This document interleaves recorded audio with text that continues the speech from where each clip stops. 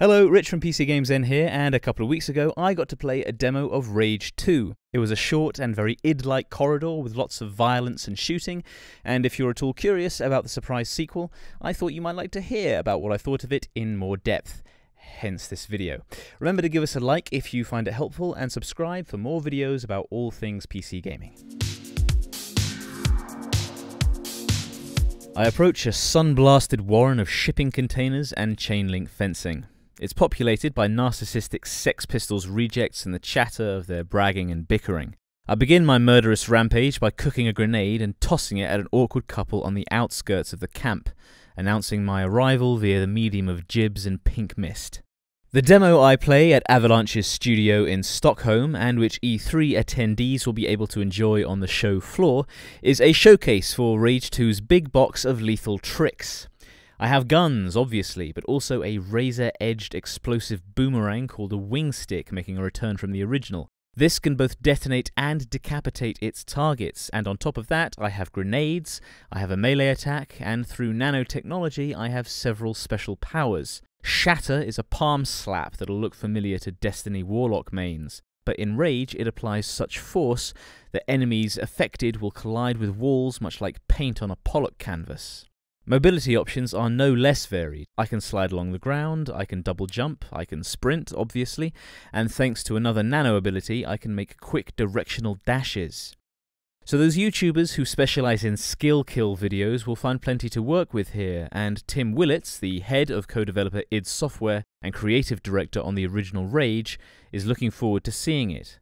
Your powers can be further heightened by activating Overdrive, which works similarly to a Destiny Super or an Overwatch Ult. It's a powered-up mode in which all your guns hit harder and you move faster. It lasts roughly 20 seconds, and when the fun stops, you'll need to charge it up again by, what else? Killing people. So you have a wealth of options when approaching gunfights, and I'm told that you'll be able to enhance your favourites via the game's streamlined upgrades system, thus leaning into your favourite tactics. However, the sense of empowerment that you get from such a well-stocked arsenal does unravel a bit upon contact with the enemy.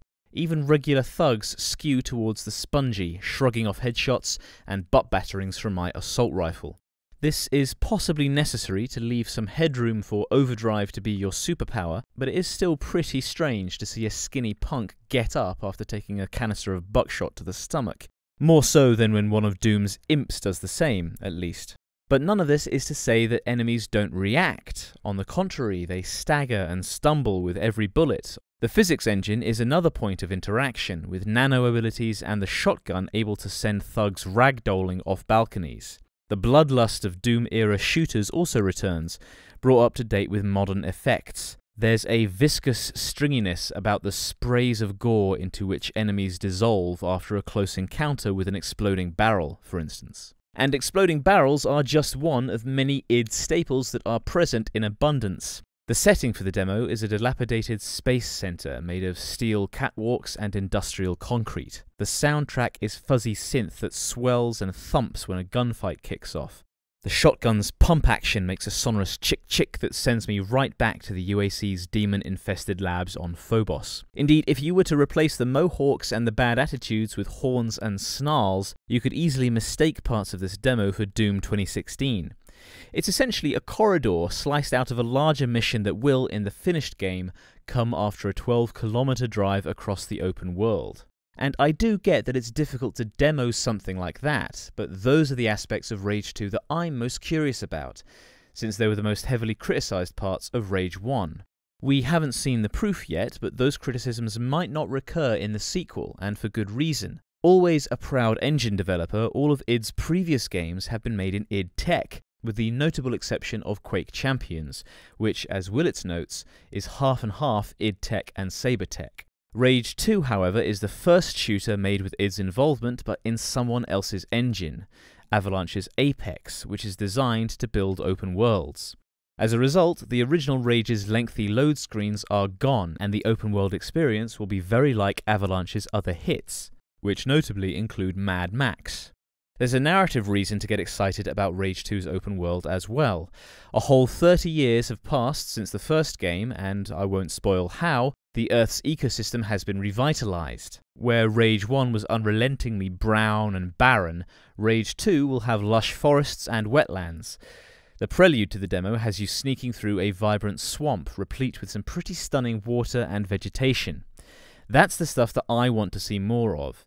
Whereas, like Borderlands, Rage was clearly inspired by Mad Max, since its release we've had an actual Mad Max game, as well as a couple more installments in the Borderlands series.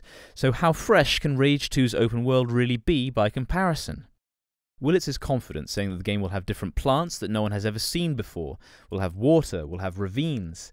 He also says that they wanted to push society a little bit further. In the 30 years that have passed since the original, people have been doing stuff after all. Willits tells us there will still be some stretches of brown desert, but that the devs wanted to push that and get just a little bit further away from it. And yet, once again, we still haven't seen that stuff just yet. This demo feels like an assurance that the building blocks of big, bombastic gunfights are in place. Look how mobile and lethal you are, it says. Look how creative you can be in your killing sprees. Look how crazy, how violent, how totally off the chain. All well and good, exciting combat is of course essential, but given the studios involved, I wasn't really worried that Rage 2 would feel great to play at the level of bullets and fists. My point, really, is that good gunplay is necessary, but not sufficient. It sounds like that big bombastic mentality will run through the other areas of the game. Willits says that he literally brought More Crazy Than Rage to his first meeting with Avalanche as a design note, and that they really liked that and responded to it because that gave them license to do whatever they wanted. We could have crazy animals like half sheep, half cow things, he says, because why not?